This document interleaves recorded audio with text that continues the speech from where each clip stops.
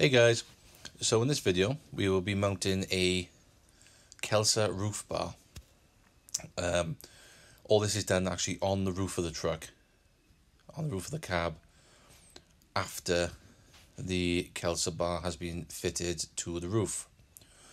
Kelsa bars, or light bars in general, tend to come with 18 to 20 wires, sometimes even more. All the light bars I fitted in previous ones have been wired in parallel, actually inside the bar. So it's not been a problem. So when it comes out the end, you've only got sort of 4 or 5 wires. This one wasn't. Don't know why. So I actually had 18 wires coming directly out of the bar. It has 4 spotlights and 2 beacons. Which was a bit inconvenient. It was a huge wire on them, as you can see. So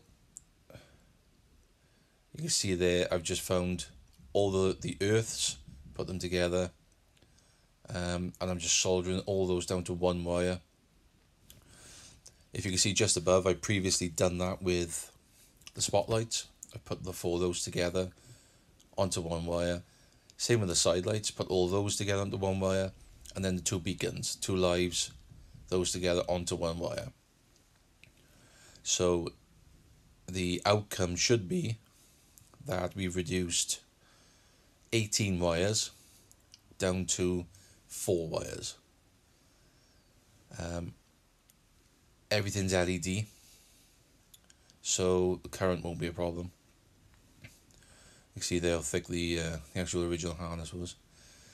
To try and run that all the way down from the roof right the way down through the cab is crazy. You know, you've got to drill 20mm holes, put grommets through. It's just crazy. There's no need for it. I say the majority of them are wired in the bar, but this one wasn't for some reason. So individually I'm just heat shrinking them all up as watertight as possible, but I mean, being out and exposed to the elements, all you're doing, you're just delaying the inevitable, really. You hopefully will delay it for years, but if you've got wires exposed to the element, eventually they will succumb to corrosion and they will rot, no matter what you do. The ones that are actually inside the tube, they are obviously shielded from the elements to an extent, so they last far longer, but it just wasn't an option with this one. There was only 1 entry, 1 exit point, so didn't want to drill the chrome bar, so I'm just sleeving them all up the best I can. Obviously, same again with heat shrinks, is quite difficult. You're reducing 4, 6, 8 wires down to 1. Obviously you can't get the heat shrink only shrink to sort of 50% of its size, so you put in 16mm heat shrink on it. It's only going to go down to 8mm, maybe 7, but obviously that's not enough. So you have to reduce then the 8mm. You have to use 8mm heat shrink and reduce that down to 4mm to get it tight. So it's always worth spending a bit of time just heat shrinking everything up, make sure it's all nice and tight, nice, as dry as you can possibly get it. And then the final, I've got just a larger heat shrink, probably 20mm, I think. Push that down the best I can.